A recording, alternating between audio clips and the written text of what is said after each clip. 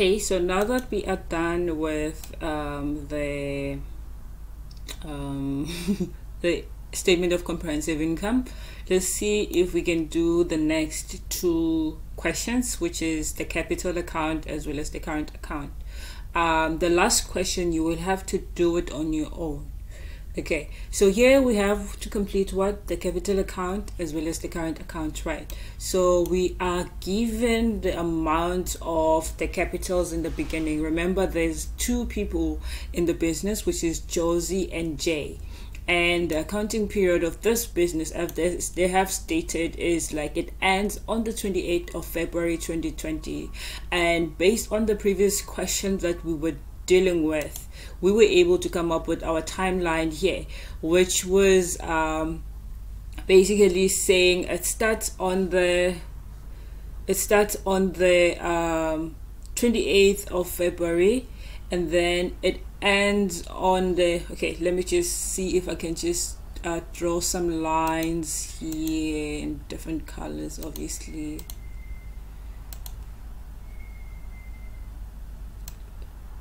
Okay, it seems possible. Okay, so we are saying this is the year end.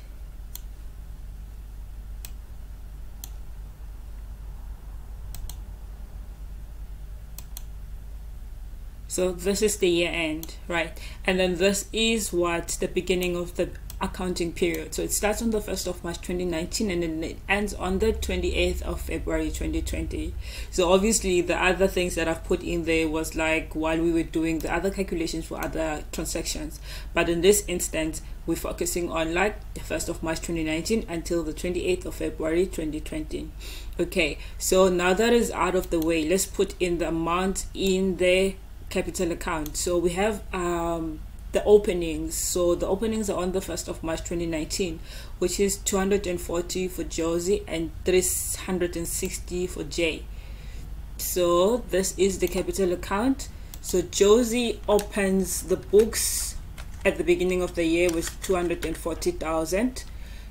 Okay, and then Jay opens their books. I want to use like it's better to stick with the pronouns. Okay, so if you add this two together, you are getting, I am getting 600,000. So this is what they're opening the year with in terms of like what they've contributed into the business. Okay, so now we need to find additional information. Did any one of them increase their contribution or decrease their contribution? Okay, so for us to find that one out, it should be in the additional information. So here we're told what? Transactions relevant to the partners. So this is additional information. And what are they saying here? So here they're saying, okay, I'm just gonna look for anything that has to do with additions in terms of like capital contribution. Oh, I'm seeing something in number 4. Number 4, they're saying, okay, let me highlight that. So number 4 here, it has to do with increase in contribution. Okay, so here they're saying interest on capital is calculated at 8% of the capital balances. Okay, and then they're saying on the 1st of June 2019, Josie increased her capital by 40,000 and Jay decreased his capital by 10,000. This changes has not been taken into account. Okay, key things to note here in this in this statement is that they're saying the increase happened on the 1st of June 2019, right? And then they're saying the capital interest on capital is 8%. Right, so it means that as soon as we start calculating interest on capital, we'll use 8% and also take into consideration that there were movements that happened during the year, such as Josie increasing their capital by 40,000 and Jay decreasing their capital by 10,000 rand. Right, so the month will be applicable.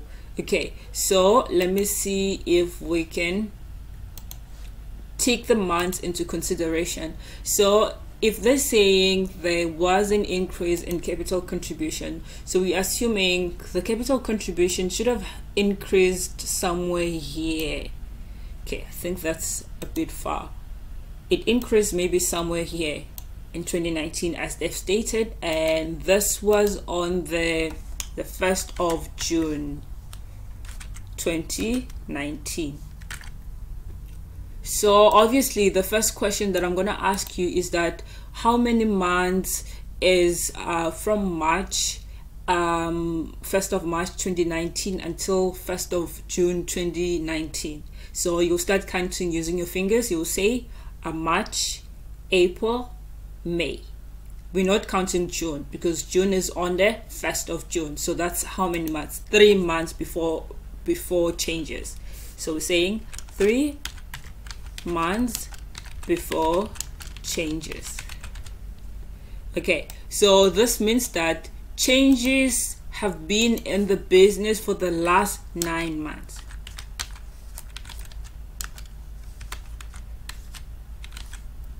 So 9 months with changes.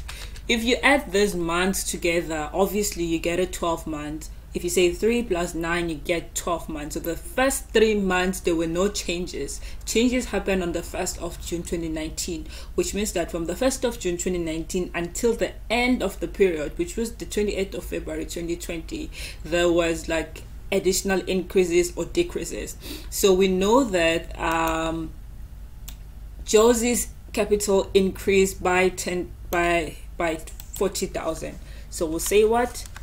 40,000 here, and then we know that J actually did what? Decrease their capital by 10,000. So we have to do the same. So obviously the totals, you bring this here and then you do the same here. You bring it to the total side, and then if you substitute these two, you will get 630,000. Which means that if you substitute these two again, you will probably get 350,000. And then here on this one, you add these two together, you get 280,000. Okay, so now I know we are not given the space here to start doing the interest on capital calculation, but I'll advise you, if you have the time, do the interest on capital together with the capital account to make things easier, as you have to do the current account. Okay, so we'll start with Josie. So Josie, there are 2 amounts that we have to work the interest on capital on.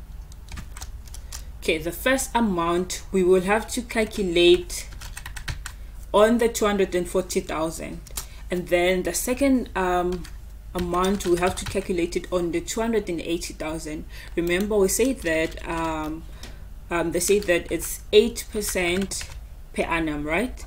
And then we agreed there on our timeline, the one that we're working, that there was 3 months before changes, and then there were 9 months with changes, right? So we will use this month. The first one will apply the 3 months, and then the second one will apply the 9 months.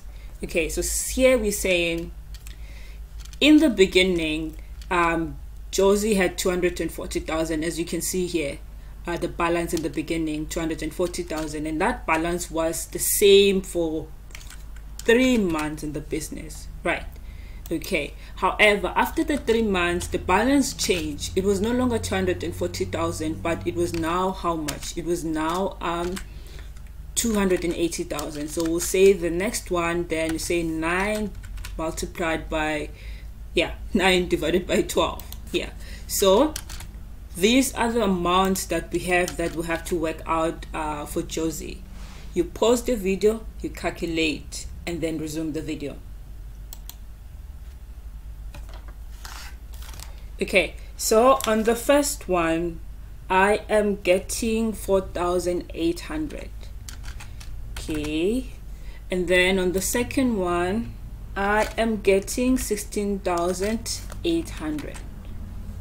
Okay, so that's clear. So obviously you then have to add these two together to get like the amount in total that J is going to get in terms of the interest on capital that they're going to be earning in the business. So now we are done with J. Let's move on to sorry, we're now done with Josie. Let's move on to J. So J, we are doing the same for J. So the first 3 months in the business, J's capital was 360,000, and it did not change until after 3 months in the year, right? So it changed now, and it meant that it was no longer 360,000, but it became 350,000, which technically we are saying they reduced their capital by 10,000 rands. Okay, so we're saying 9 divided by 12. Okay, you pause the video, you work it out.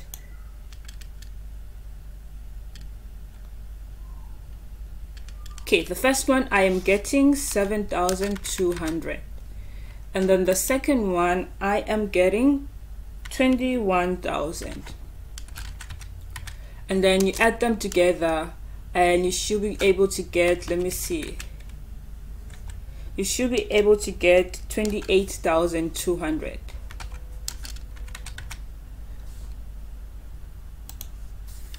Okay, and that's just like this, you've killed 2 birds with 1 stone. So let's just now move along the way and put in those amounts there in this one. So here I'm assuming there should be interest on capital somewhere here. So I'll put in interest on capital and then put in the amounts there. So I know that Josie interest on capital is 21,600, so I'll put in 21,600, and then I know that J is going to get 28,200. Add these two together and get the total. If I'm adding 21,600 and 28,200, I am getting, pause the video, calculate yourself. Okay, I am getting 49,800. So just like this, I have already gotten so many marks. You get it, the 8 full marks here, I have it, and then I don't know how many marks here, but I've already got like the marks here as well. You get it, and I have shown what my calculations, which examiners always take priority on. Very important to make sure that your workings are shown.